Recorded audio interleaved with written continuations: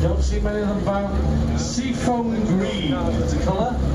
No, this is not a 90s episode of Top Gear. You're not about to see Jeremy Clarkson with more hair and less wrinkles. What you're seeing here is me driving my 20-year-old pride and joy through beautiful Cheshire for a car show. After many miles and a lot of pre-price drop unleaded, my wallet's lighter and I'm thinking, why do I do it?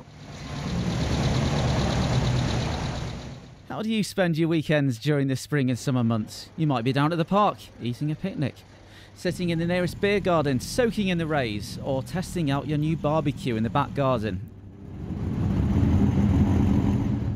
In recent years, I've noticed more young people realising that the classic car scene doesn't have to wait until a midlife crisis. This is my view of a world in which people are fascinated by cars, lorries, bikes, and anything else that has wheels. I sometimes hear people saying, a car's to get from A to B, isn't it? A tool that takes you to work or round the corner to buy a kebab. Well, that's clearly not the case for many. And while exploring the shows, I wanted to find out what makes them spend all that time and money. What's the drive behind what they do? Started when I was a young kid, restoring push bikes. And it's gone on to things like this all through my life. But also, I've been a mechanic from being 16, working for a main dealer. So I've got obviously a wealth of experience on modern cars as well. Would you ever think of selling this car? No. Originally for Barcelona Bangers a couple of years ago, got an idea off a friend who photoshopped a probe as Lightning McQueen, and we got the idea from there and made the real thing. First time round, it was only a couple of months' work really, because basically it was just the graphics and everything. This time round, we've souped the engine up now and made it a lot lighter. It took a while to do this, but we always raise money for Starlight Children's Foundation. So it's just for the enjoyment of it. Yeah, it's good fun and the knowledge of the cars. Mainly the atmosphere and the friends you build.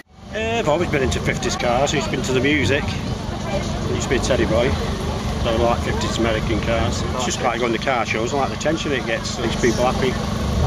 It's to show so many people see a finished car and see all the shiny bits. They don't see all the things that have gone on underneath the car, all the hard work, all the things you need to do to bolt that panel on, what you have to do to create that panel in the first place.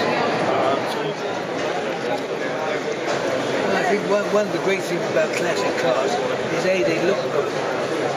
Many different types to consider, and the value of it is enormous. I mean, if somebody could do some work on the car, I mean, I bought a Maserati for myself in 1954. It cost me £3,500. If I kept it, it would now be worth over £2.5 million. Of course, car shows do not rely entirely on the vehicles. Many are huge-scale operations requiring weeks, if not months, of planning. I spoke to some of the key figures about the events that keep them busy. We had about 1,200 Fords, all different models and ages, with their owners bringing their cars to put on display in the grounds of the Motor Museum. Today, a very special day, where we've attempted to break the world record for the longest line of toy cars. We're nearly at the end of the counting now. We've got official counters in. At least 20,000 plus cars, which is well over the current record of 14,000. Everybody's knowledge is pulled together. Somebody who may not fix the cars regularly may have come across a problem and know what the solution was. So that's fantastic to keep the car on the road. And obviously you've got the other side of things is the social side. So you come to events like this where everybody gets together and has a good time, and it's great. Well, this started 14 years ago in 2000, was our first one that we organised, and that year we got, I think, about 100 cars. This year we've got over 300 entered here. We spend the winter repairing them or restoring them and so on, and then they want to come out and show them to the public and also have a run out in them. And this event, it's free for people to enter, and it's also free for the public to come and visit. It brings a lot of people, we think 3,000 or 4,000 people into the village, which apart from giving to our collection buckets, they go and eat or drink in the pubs and the shops and so on. So it brings business into the local community, and everybody seems to enjoy it.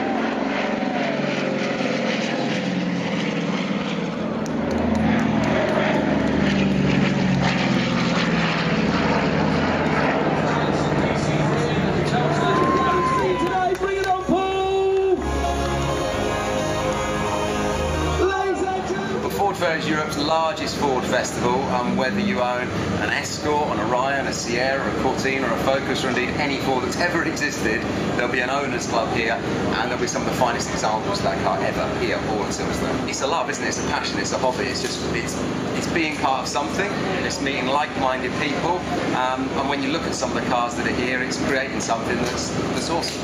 I think for the visitors, there's a lot going on. It's interesting to see into a world like this. Obviously, things like the Paul Swift stunt show that we just done here in the live action arena are quite exciting. It's not often you get to see cars doing the stunts that we've just seen.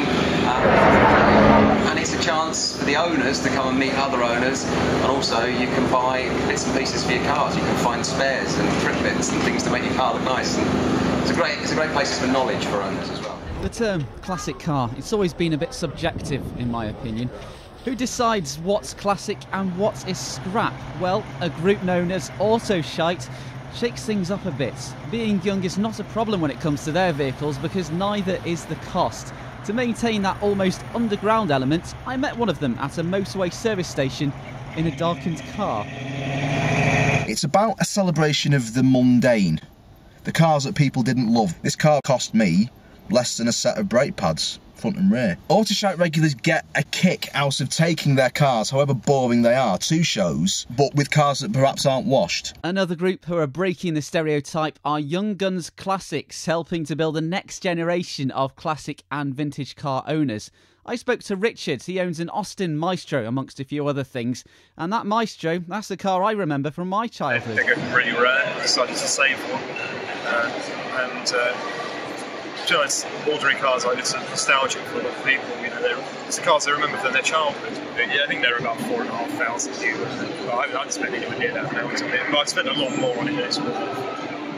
The first car I ever travelled going home from the hospital when I was born was a Maestro. It's not all about staring at cars. At one particular show, my better half encouraged me to put my name in a hat as such. I won, and the prize was a ride in this.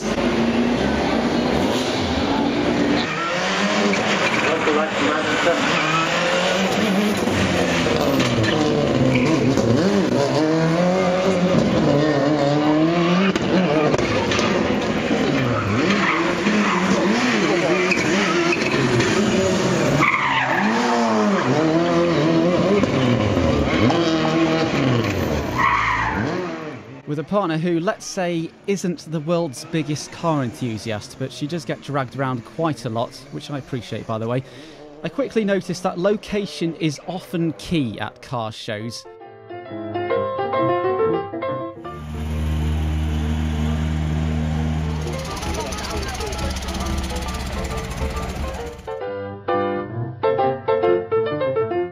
At some shows, the car exhibits are simply one of many elements.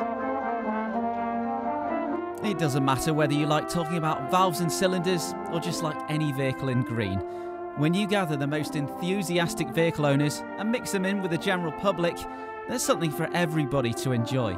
The Great British Car Show is a great British tradition, and when the cars come out to play, well, there's nothing quite like it.